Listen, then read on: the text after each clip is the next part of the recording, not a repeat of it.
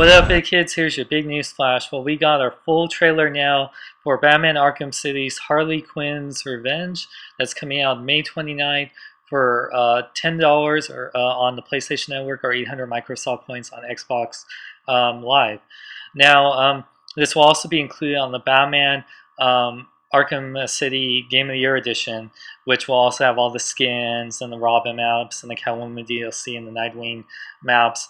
And it will come out, I think, like for $40 on September 7th, 2012.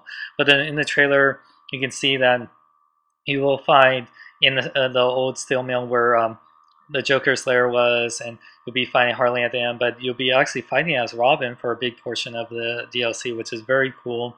And uses weapons like Tim Drake's Robin's bow staff that has a little shield on it. It's really cool, and I cannot wait to get in.